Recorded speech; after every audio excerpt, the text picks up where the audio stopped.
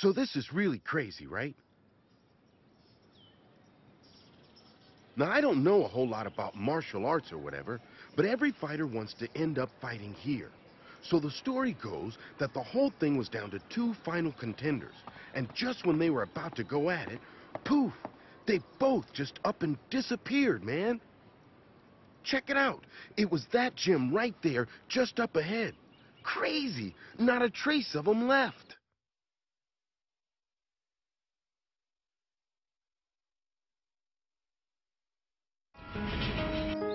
Father, can you hear me up there? It's autumn again. These days, I'm just like an ordinary girl. It's a brand new life for me. Oh, it can get pretty crazy at times, but I'm really starting to like it. So this is my life. I do a little traveling on my days off. I enjoy the freedom, the peace, all that fighting. Those days seem like a dream to me now. When I open my eyes, the images disappear. All those memories. What's wrong with me? I waited so long for this. I just wanted an ordinary life.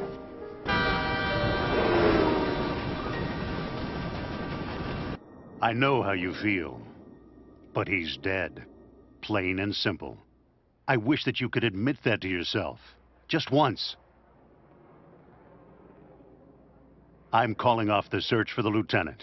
I will not reconsider. Charlie, he's not dead yet!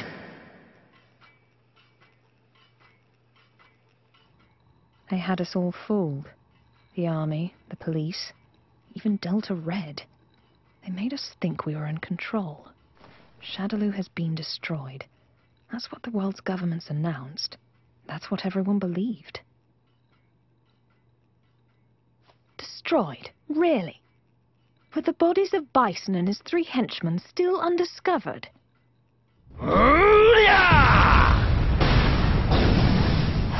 Excuse me! Coming through! I'm a police officer! Let me through! I heard that one of the fighters who disappeared was the only son of the trainer.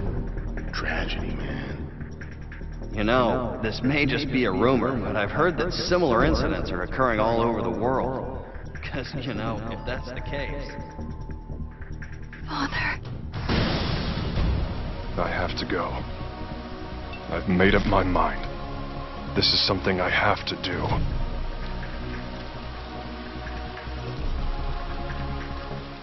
Just be careful. I'm sorry.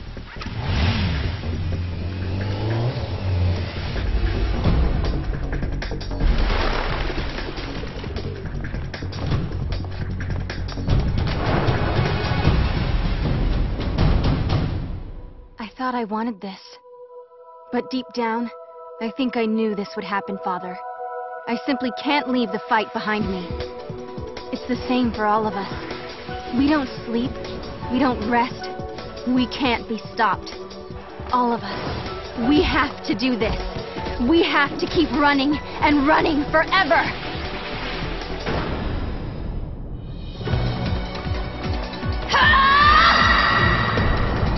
The sadness in my heart, the anger, the faint glimmer of hope that I keep inside.